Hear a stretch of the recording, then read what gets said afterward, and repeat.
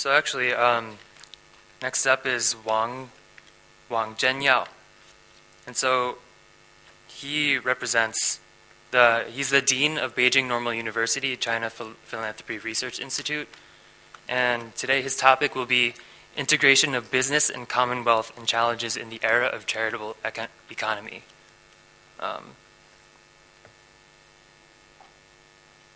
He has over 20 years of experience working at the Ministry of Civil Affairs, and is most recently is the Director General of the Department of Social Welfare and Promotion of Charities. And so, without further ado, let's welcome him up to the stage so he can talk about charitable economy. Thank you.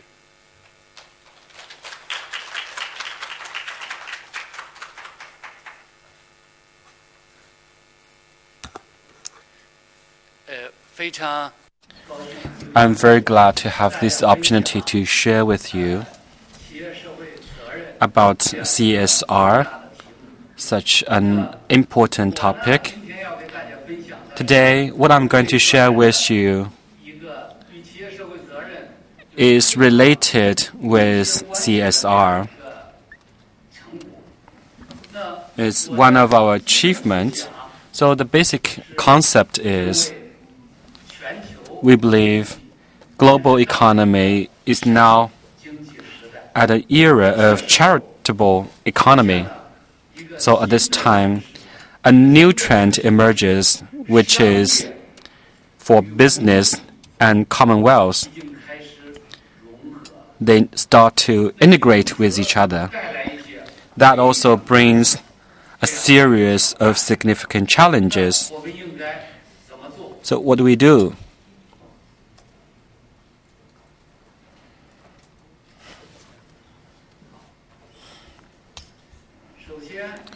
First,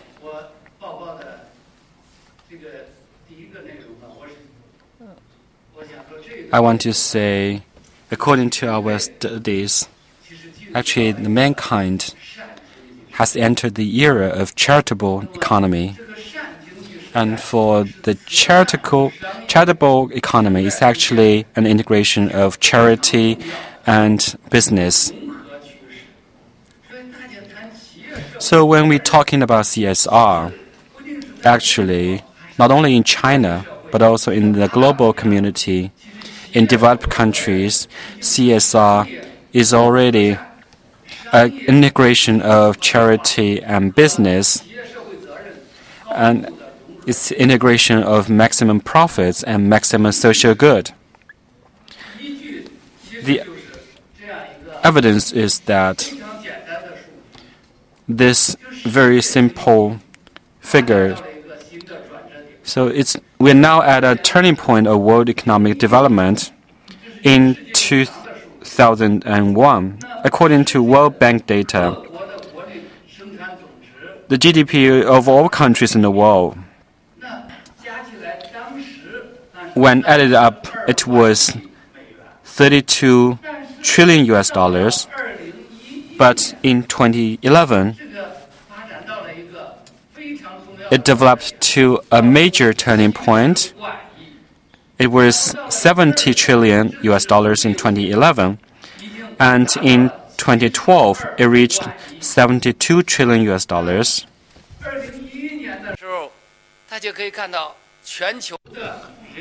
And in 2001, the world GDP per capita was $5,301. But until 2011, it reached $10,000 already. In the year 2012, it is another addition of $200. So there is an unavoidable trend to us all. Since 2001, the whole mankind had entered into the per capita GDP $10,000 stage. You would wonder, what does it mean for us? GDP per capita $10,000 means that this is the very first time in human history the economic condition reached such a high level, and the world will change accordingly.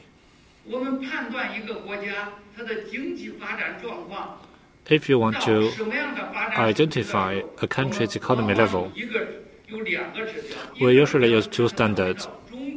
First of all, we will see whether the country reached the mid-income level. The other standard is whether it's still a developed country. And $10,000 is one of the criteria for a developed country. For world economy, $10,000 per capita. It means the whole society is getting into a more developed society. Mainland China, including the whole world, is also developing rapidly. In China, the companies are in a turning point as well.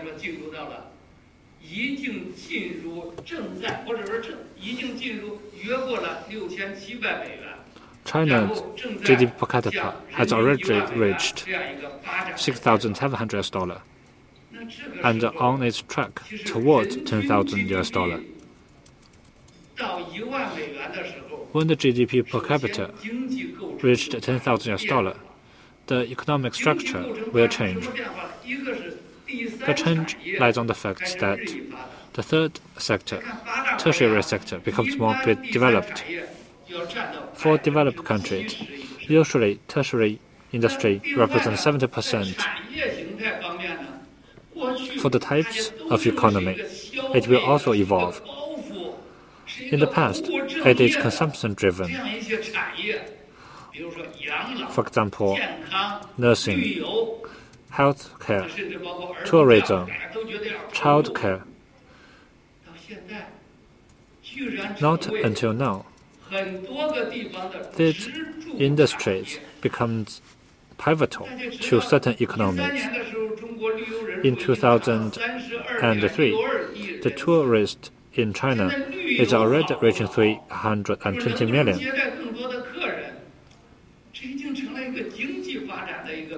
This standard already become the main economic criteria. In the past, we may think you travel too much. It means you're not doing your work well. But everything changed. Looking at last year's data, the overall spending on tourism has already reached 10 times higher than before.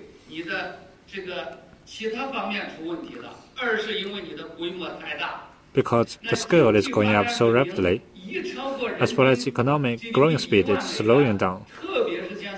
That is a scenario that is facing us all.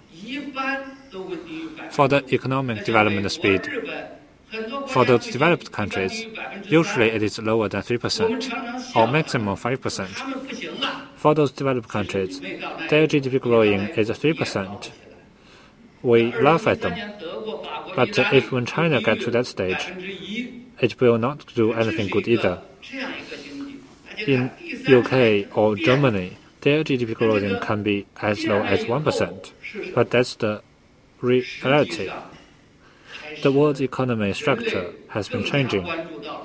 Humankind is also paying more attention to quality instead of just quantity as in the past.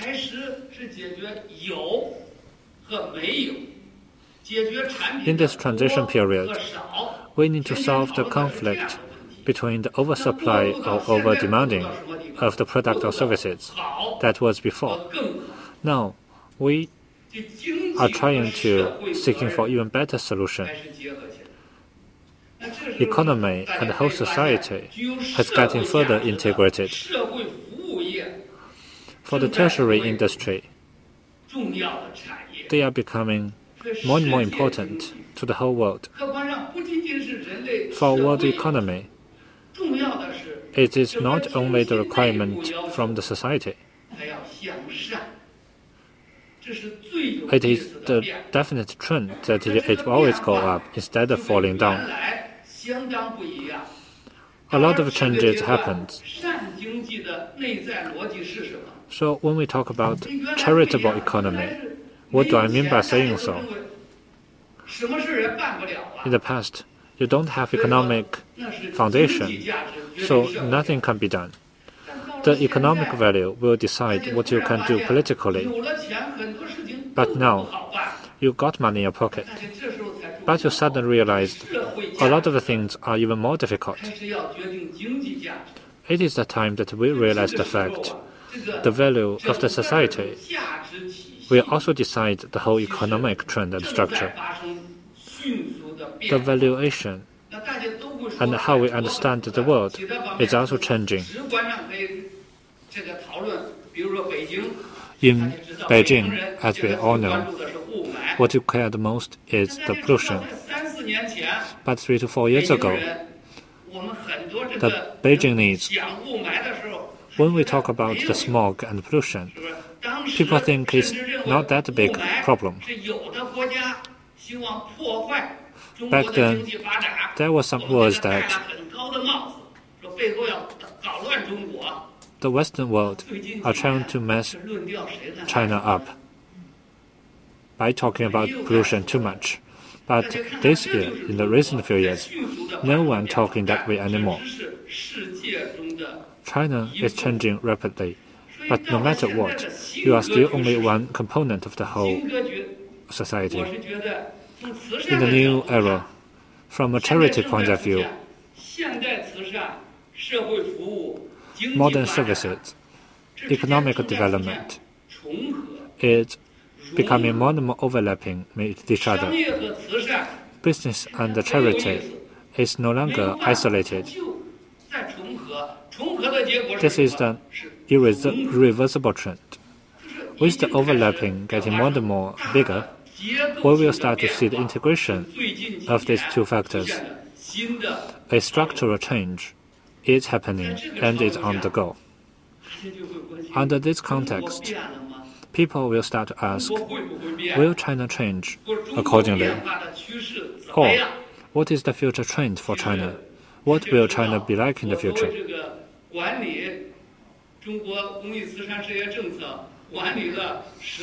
I have been managing China Philanthropy Research Institute for quite a long time.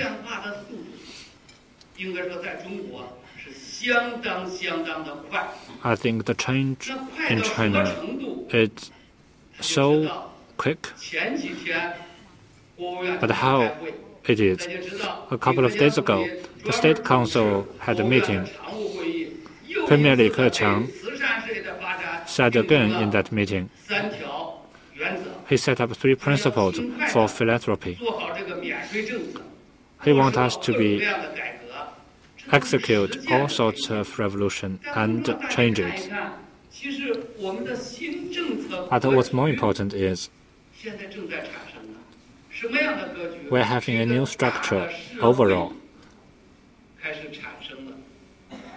We're having a new society. In the past,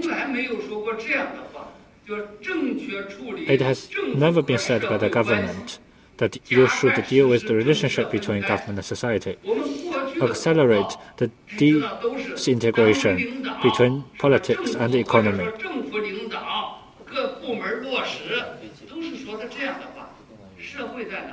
In the past, we have never talked about the connection between society and economy like now. For the 18th NPC, in the 3rd plenary session, and in all other institutions' meetings, we are all talking about the connection between the society and the economy like this. The connection between government and the whole society needs to be based on 2 standards.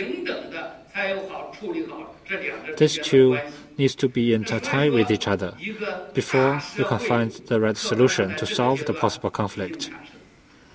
So a new society framework is being established accordingly to go with the trend. A lot of updated policy is also set up. In the past, we usually don't talk about religion, but now There are policies about religion as well. We are promoting religious charity work. It is forbidden for the social organization to purchase social services. In the past, people think that is the source of all problems, and we have restricted. But now, the bar is completely open. There are also a lot of foundations. In 2012, only one charity organization had spent over 100 million RMB. A lot of other charity workers and individuals also start to do their work. In my point of view, in the recent few years, Chinese society experiencing a structural adjustment. During this adjustment, if we look at the circle that was the original society, it is going bigger and bigger because the economic factor and the political factor becomes the new component. We have Mr. Mao here as well. I believe he has more thoughts than me. In the past, economy, society, and politics are all separated. But now, we are growing into a bigger society. This is one of the important changes in the charitable society era. Looking at all the donations in China, in 2013, the amount reached 136.3 billion already. Despite all the doubts and concernings, 2013 still witnessed such a high amount. That is a historical high. There are some philanthropists. They said that they will donate several hundreds of millions and billions. Even the different entrepreneurs, including Jack Ma, they will also make commitment to make more charity organizations. In China mainland, we basically have one more foundation every day. They are mainly organized by the companies or the individuals. Now in China, we have more than 2,000 of those already. The development of charitable economy is not limited so. In 2013, we started in the very first year about how to feed the older generation. To nursing the older generation, that is becoming a national strategy to get developed. Modern philanthropy, the mission in modern China, is very simple. It will promote and accelerate the transformation of economy. It will also accelerate the society's revolution. It will help to build a connection between the general public and the wealthy celebrities. Under this context, I think we need to think of a question.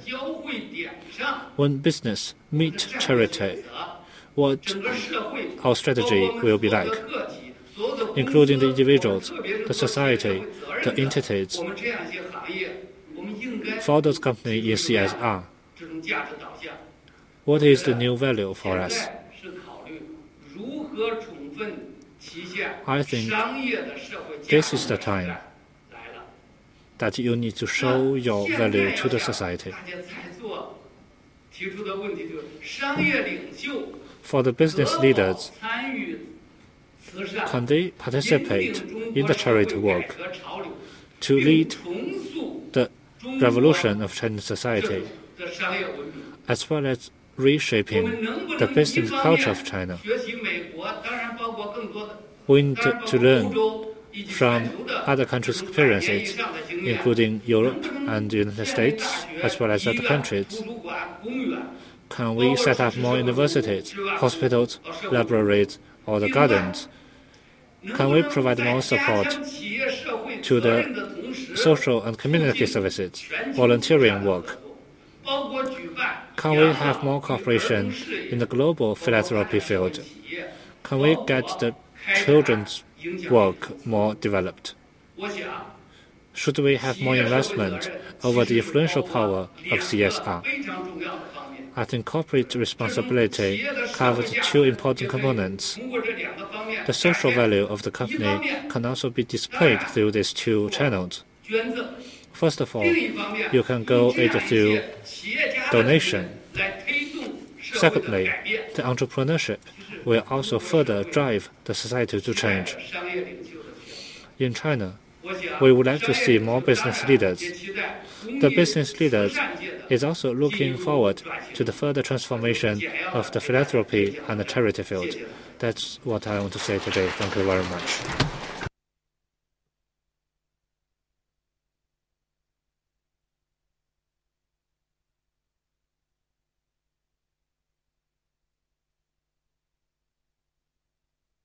Dr. Wang, Zhenyao, for talking about charitable economy for us. Questions? Yeah. If there's any questions, please go ahead.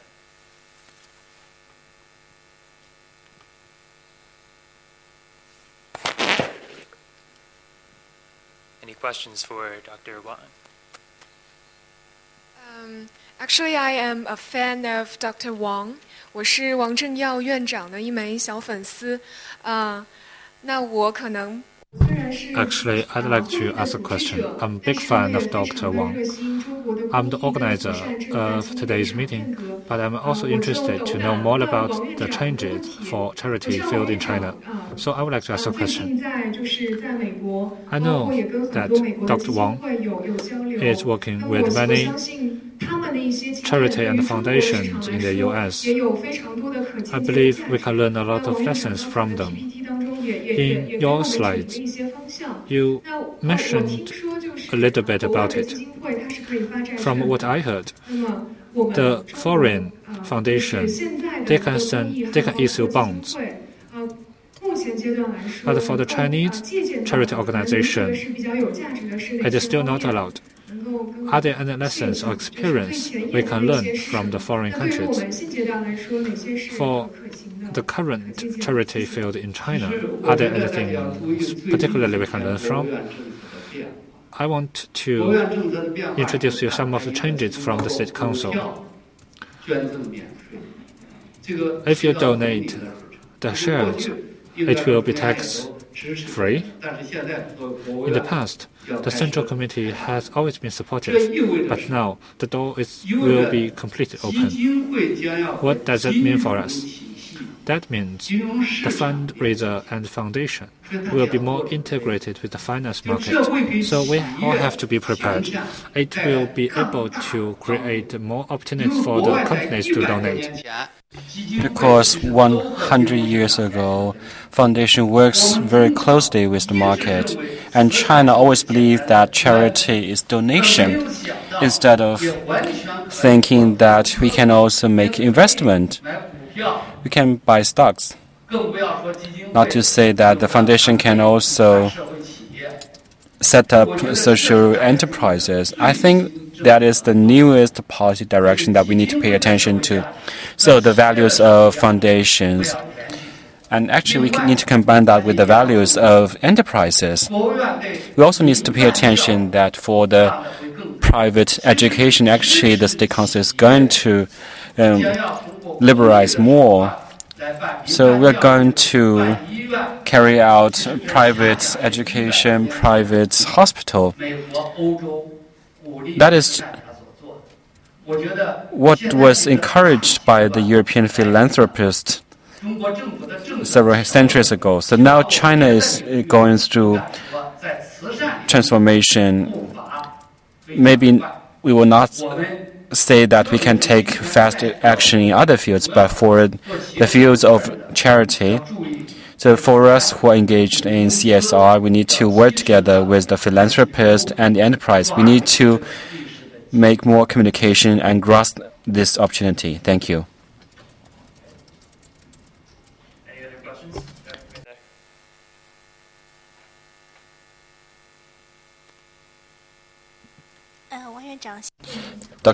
Mr. Wang, Thank you. I know you are very senior in this field. I have a question for you. So, for enterprises to set up a foundation, do you have any instructions?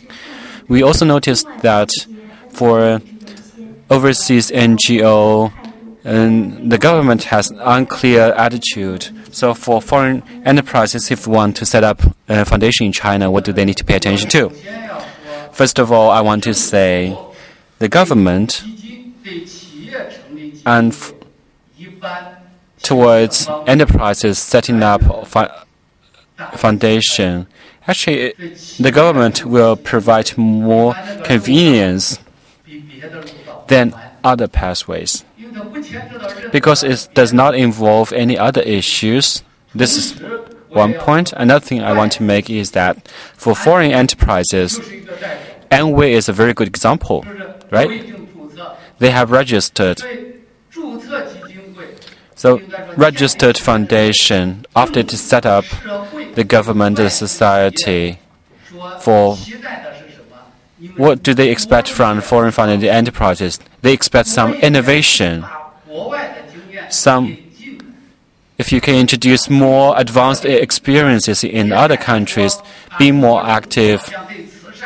Do not say that Chinese government does not support charity or foreign-funded enterprises. It's not like that, because Chinese government, Chinese culture, Chinese charity field, and Chinese public, what their definition of charity is like Concord Hospital set up by Rockefeller, and also a lot of schools were set up by the patrons. So actually, historically, there are a lot of charity projects which have been set up historically. So actually, we attach more expectations to projects. So you need to think more flexibly. That is what I want to say.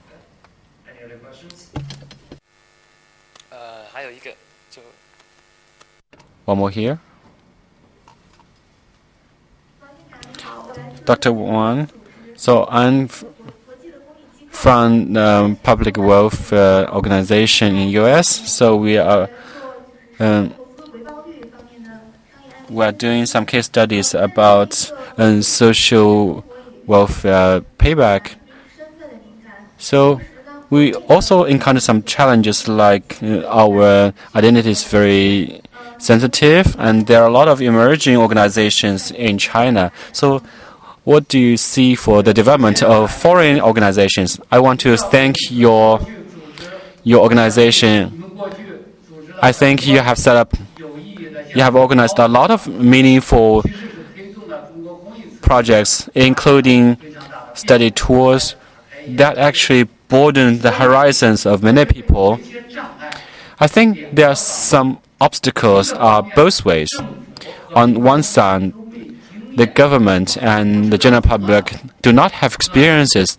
They don't know how to work together with U.S. organizations. And also for international organizations, when you enter China, sometimes in the interface, there are also some problems with adaptation. So it takes some time for the adaptation. So according to my experience, that for international organizations, you need to learn from Bill Gates Foundation. You need to learn from Wang Foundation. Actually, the foundations, of course, also Rockefeller Foundation, they have done a lot of consultation. They approached the government, a lot of friends. They've done a lot of consultation. So their activities are very much matched with the requirements of the government, the needs of the general public. Although they would also have challenges, but they will have a very high starting point when they enter China. For example, Wang Foundation, during that registration, so I was in the charity section in the Ministry of Internal Affairs. They visited our ministry and they asked me to do 1-hour presentation. And we also have dialogue. So through those dialogues, we can understand each other a lot more. And they have provided a lot of information. Indeed, they have done a very good PR. I think for international charity organizations, when you enter China, you need to be good at communicating with the government authorities and domestic charity organizations so that you can have a very influential framework. Thank you. Very inspirational. Let's give him a round of applause. Thank you.